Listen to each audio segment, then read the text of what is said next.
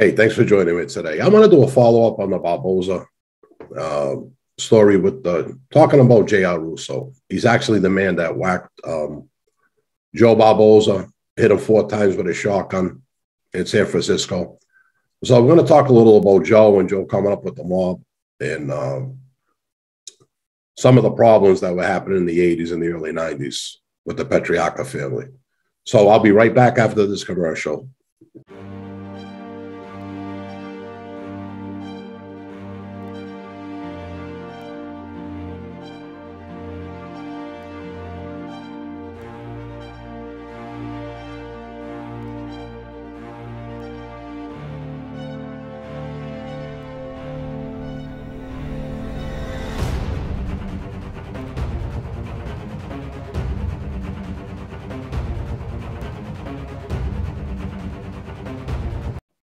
All right, let's talk a little more about Joe Russo. You could see him over my head right there with the scally cap on next to Larry Zannino, Jerry and Julo on one side, and you could see Joe Barboza on the other.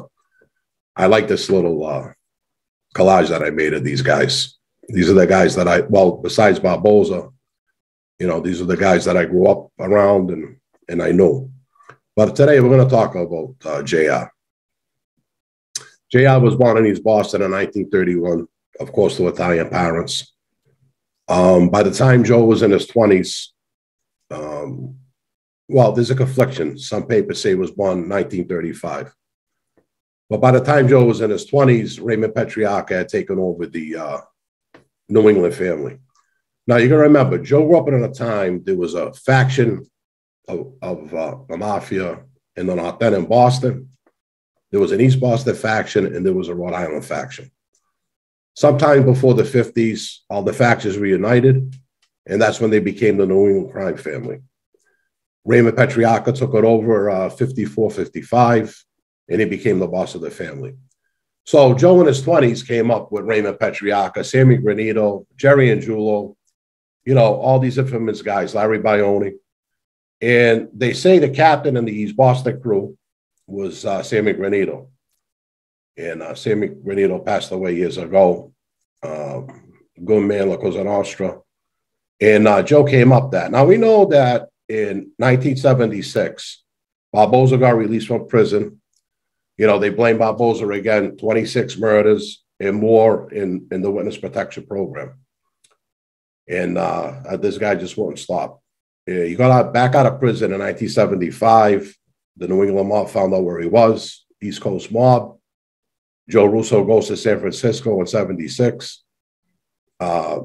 Just a brief reminder that Barboza was called into a meeting. As he walked out of the meeting, supposedly Joe Russo jumped out of a van with a shotgun and pumped forward to Barboza. Now, to me, don't get me wrong, I think the greatest hit ever was Paul Castellano. We know that, but for these guys to go across the country, find him and whack Joe Barboza, one of the most infamous hitmen that ever came out of Boston, I mean, that was an accomplishment. That was something, So Joe Russo did that, but I'll tell you, there were other things going on too. When Joe Russo came back after the hit, there were problems. He was hot. I heard other families found out what he did, which was great, idolized by that, other mob figures. Joe was a man. He was the man, and he whacked Barboza. And that brought him way up on the ladder.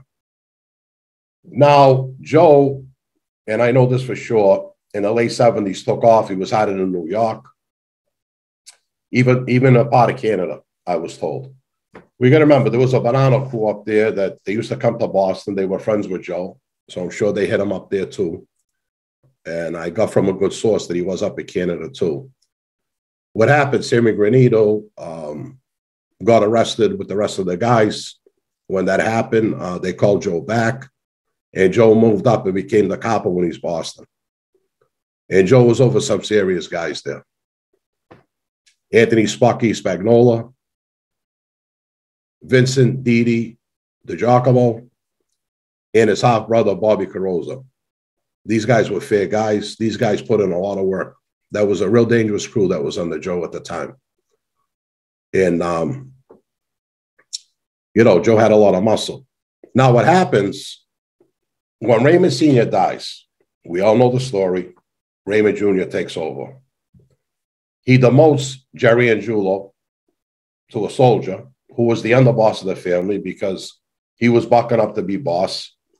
And he gets Larry Zannino, I would say the second most powerful guy in Boston, bumps him up to consigliere. So at this time, Larry Zannino's the consigliere. Junior has the throne, and Wild Bill Grasso is the underboss. And everybody knows from stories that Wild Bill was actually running the family. And this didn't fit well with the Boston guys. It didn't fit well with Joe Russo, Vinnie Ferrara, and Bobby Carosa, and the other guys.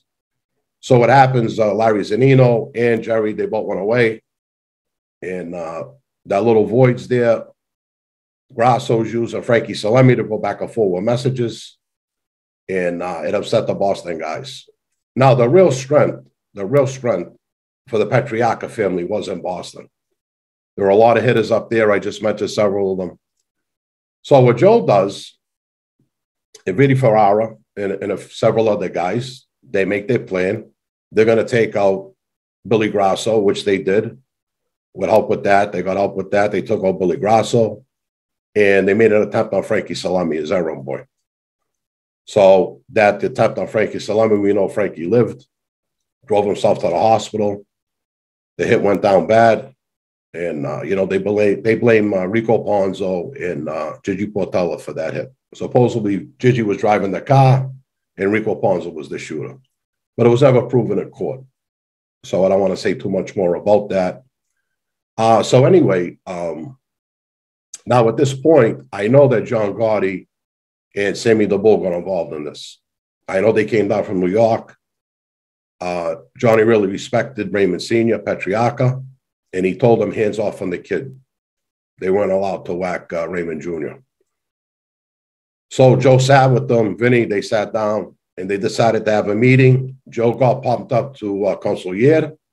His brother, Bobby Carosa, got pumped up to captain. So they all got elevated.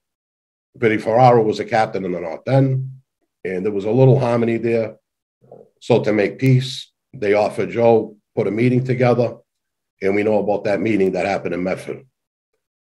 All right, so now, after the shooting of Wild Bill, Frankie Salemi, Raymond Jr., get together with Joe Russo and the rest of the guys, try to keep the peace and put the family back together. Like I said earlier, they made Joe Russo consigliere, which made him the boss of Boston. And his brother Bobby got pushed up, bumped up to Capo. So they had this meeting in October of 1998. And unfortunately, again, we're going to go back to Stevie Fleming. And we're going to go back to Whitey Bulger, Sonny Mercurial. Sonny Mercurial was an informant. I talked about this on an earlier show. Gave the FBI everything, this crew. And they bugged the house on Giles Street. I have an aerial photograph of where the meeting took place on Giles Street and where the FBI was set up and where they were taking pictures from. So you'll see here, 34 Giles Street was the house. It was owned by Vinnie Federico's sister. He was made on that day. He was out on a furlough. So they wired the house. They were at 16 Gill Street. Nice neighbors, huh? And they were across the street taking pictures of everybody coming in and out. So they got them cold that day. We know about the introduction. The whole thing was taped, and it was an embarrassment for Boston and the Petriacca family. They get Matty Guglielmetti, who now today is the underboss of the Petriacca family as we speak. They get him his picture. They get Raymond Jr.'s picture. They get Joe Russo's picture. Bobby Carosa's picture. I know that Didi was there. We know Vinnie Federico, Richie Ferramo. These are all good guys there. You know, I knew all these guys at that time. You know, I wasn't involved at that time, but I knew all these guys, who they were. And so at that point, now, because there was a wide open investigation on Joe Russo, Vinnie Ferrara, and the guys in the North End, at that point, you know, Joe's the consigliere, he's the boss, but in 91, they all get pinched. Ferrara, Joe Russo, the rest of they all get pinched. Then Joe ends up pleading out to a 16-year bit. He pleaded guilty to extortion, murder, gambling, the whole gamut, you know, when he got 16 years. So Joe Russo gets the 16 years. Joe Russo passes away in June of 1998. And I remember that I was on the street. I was actually with Dee Dee when, you know, I heard about that. And, you know, Bobby Carosa wanted us to go to the funeral, but we didn't go because we knew how much heat was there. So we stood away from that. I believe I sent flowers. I don't remember. Because I had a high respect for Joe Russo. You know, none of these men were perfect. They all had their own personal problems, you know, but Joe Russo was the man. He's a legend in Boston. He killed Barboza. And I just wanted to give him the respect and do this follow-up. So I hope you enjoyed the show. There's many more coming, so stay tuned. Thank you.